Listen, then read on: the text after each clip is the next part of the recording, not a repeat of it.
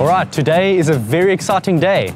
It's no secret that I'm a big fan of Air Arms, not only as a company, but I'm a big fan of their rifles. I've been shooting with Air Arms rifles for about 10 years now, and it's been a long time dream of mine to visit the Air Arms headquarters and the factory and to meet the people behind the guns. Never thought it would happen because I live the other side of the world to the Air Arms factory. I live in South Africa, but I've traveled clear across 2 continents today, and I'm standing right in front of the Air Arms factory. I don't want to waste any more time. Let's go inside and meet the people behind the gun, shall we?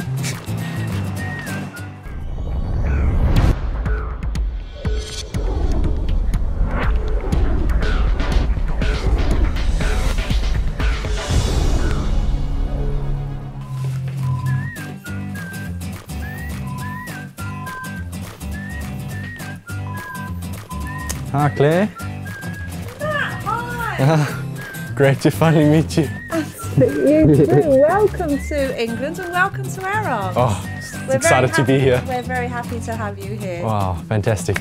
I'm quite keen to just get started and go check out how the guns are made and just meet everyone. Sure, let's go.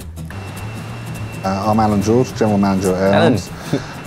We have Matt Dubber here today, over from South Africa, to look at the factory and see what we do, see how we produce the products, including the ins and outs and the machine itself. Great.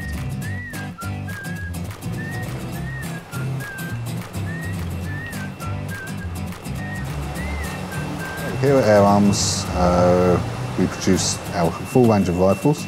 The stocks come from Minelli in Italy, the barrels come in from Lothar Walther in Germany, but every single barrel that we do have in, we do work to. Other than that, we pretty much make everything else ourselves. We have everything from manual machines through to high-tech CNC milling machines, CNC lathes, and we have laser profiling. It's a big machine, I can tell you that. We have 2 11-pallet horizontal machining centres. They're slightly different in specification. One has a 20,000 RPM spindle, one has a 15,000 RPM spindle. They're very, very complex machines. So here at Air Arms we have an apprenticeship scheme. At this moment in time we have 3 apprentices.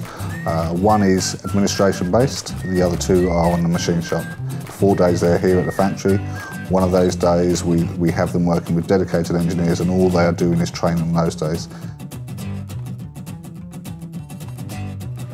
It's very interesting to have someone like Matt come to the factory. We see all of our processes and all of our components day in, day out.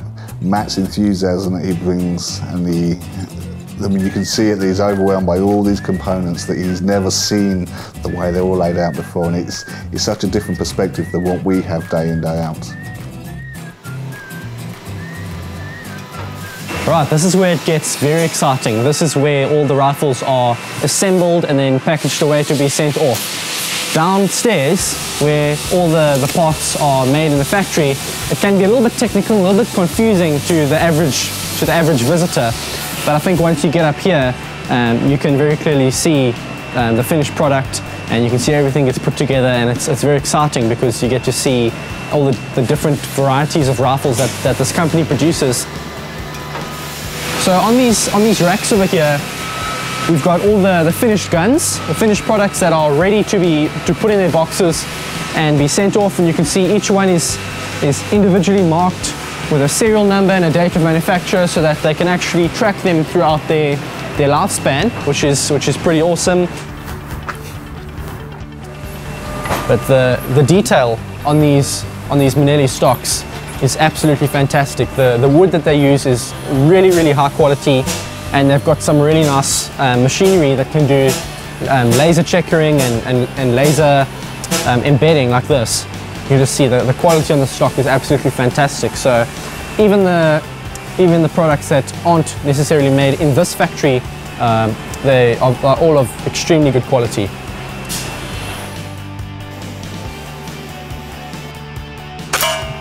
We were testing our target screen today. Perfect opportunity with Matt being here for him to give it a go as well. Same thing again, it's a different perspective. We have it in-house. We've been consulting with many Army cadet branches throughout the UK, but having a more dedicated shooter puts a different light on things altogether. I used to do 10-meter shooting, but we had the trap, and that's it. So if you missed, you damaged the wall, or you damaged something, and so quite a nice invention you've got there. No, that's absolutely, and this was brought about by something that the Army cadets wanted, because they wanted to be able to shoot air rifles within their small drill halls. Without damaging everything though, and shooting lights and pellets bouncing back and going through windows, so it hopefully ticks everything on the box. So there you go, the target trap has passed its test. As you can see, the pellets didn't even make a dent on this sheet of steel over here, and even if they did miss, this plastic is so thick that the pellets would literally do no more than bounce off. So test has been passed, and it's great to see that the products are tested so rigorously, so that obviously by the time they're sold, they don't have any major issues or people having to return them. So just another day in the life of an Air Arms employee.